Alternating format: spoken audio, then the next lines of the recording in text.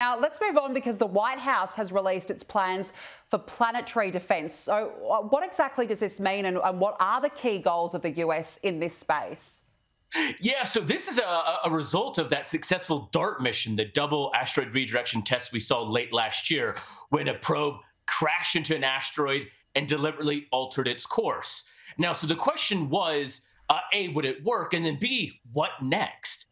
And so NASA and the White House have been working together to say, well, what are going to be our priorities for the next 10 years? And so he said the White House just a few days ago released what are the 6 things to focus on. Now, the first 2 relate to tracking and finding near Earth objects, or NEOs, as we say. So the idea is, well, we need to be able to find smaller ones, we need to be able to find them further away and where they're going. And then better produce, well, not just where are their orbits, but what are they likely to hit or not hit.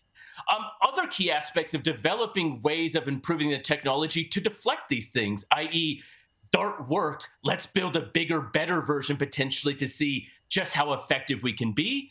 But also at the end is what you're seeing is both working with the international community. Right now, NASA has done a lot of this work into finding near Earth objects and asteroids and the hazardous ones, saying, let's work with our overseas partners to broaden that work.